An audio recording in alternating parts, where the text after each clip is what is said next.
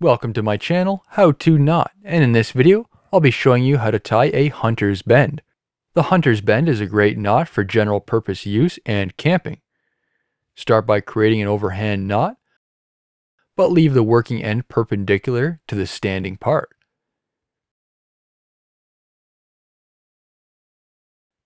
Feed the working end of the other rope through the overhand knot.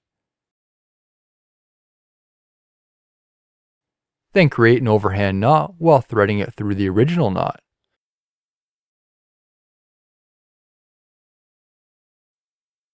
Now tighten and dress accordingly.